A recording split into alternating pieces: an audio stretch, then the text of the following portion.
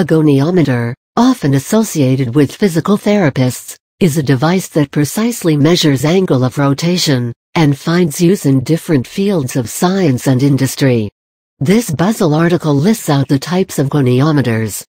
Etymology: goniometer is derived from two Greek words, gonia meaning angle, and metron meaning measurement. A goniometer is a measuring device, but what does it measure? As mentioned above, its etymology indicates that this device measures angles or gives an accurate support to an object to be moved at a particular angle. It is widely used in industries and various fields of science.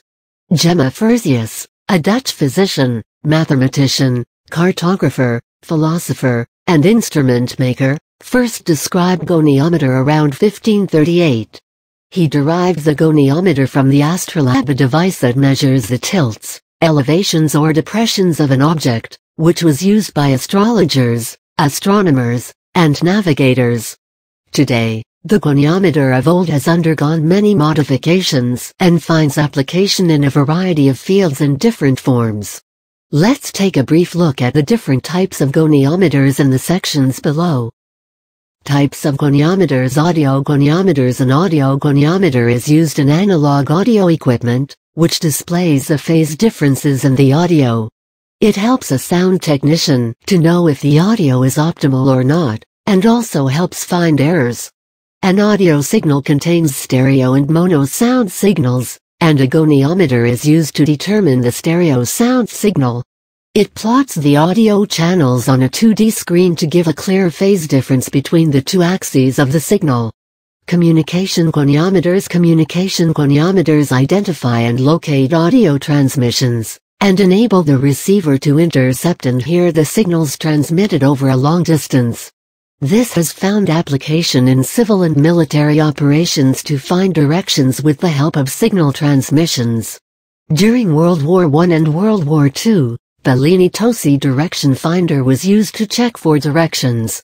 It would use signals from two crossed antennas to recreate radio signals in small areas. Crystallography goniometers. These goniometers are used to measure the angles between the crystal faces.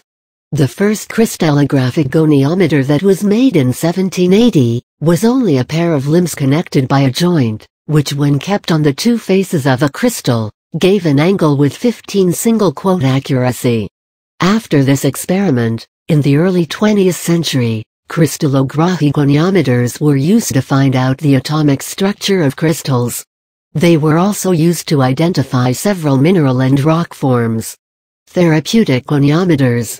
Therapeutic goniometers are used by physical therapists to check on the angle of the range of movements of each joint in the body.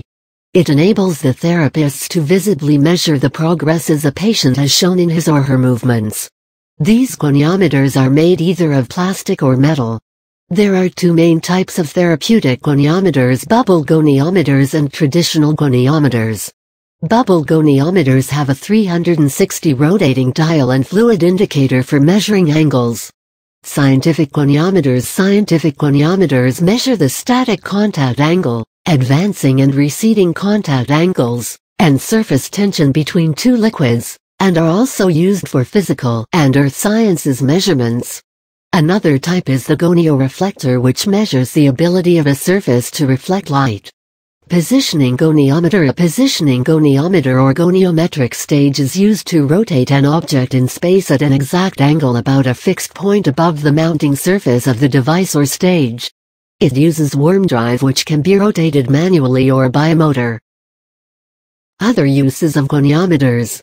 For occupational injuries, checking of initial and subsequent range of motion to know the progress or disability of the injured area is done by goniometers.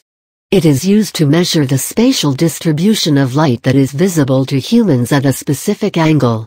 A laser reflecting goniometer is used to measure the accurate angle of all the knives and sharp cutting blades.